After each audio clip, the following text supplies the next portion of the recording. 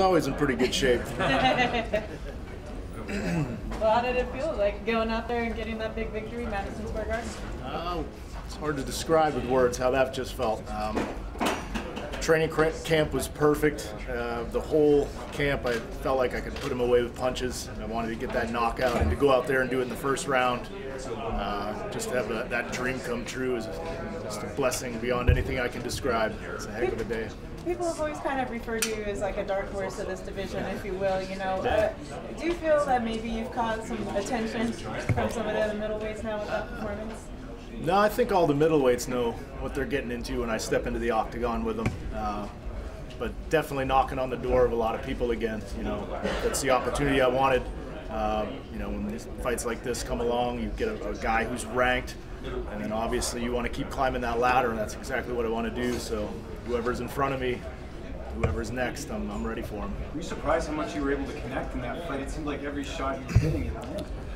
Well, that first punch hurt him. I don't know if you guys saw it, but I knew it connected hard. You know, anytime my knuckles get sore after a punch, I know it was a good one.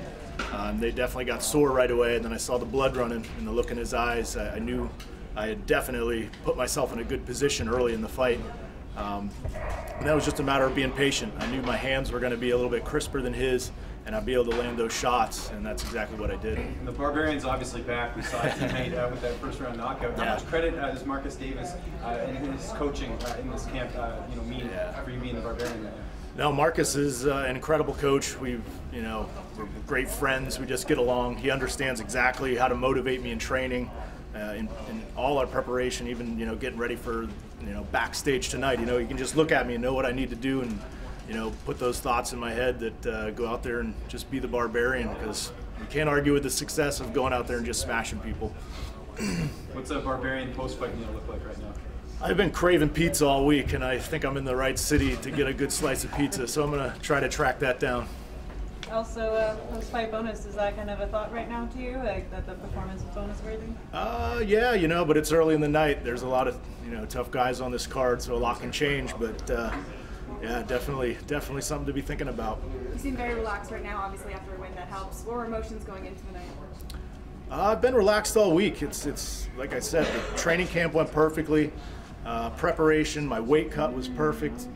Just everything has been going so smoothly that it's hard to be nervous about anything. It just felt like tonight was my night. I truly believe that it was going to go the way that it did, and it's hard for me to get nerved up, with those thoughts in my mind. That's 2 knockout victories in a row for you now. Do you feel like you've kind of put the division on notice at this point with 2 impressive wins like that? Yeah, I hope so, and I plan on continuing to knock people out as long as it takes, so let's see who's next.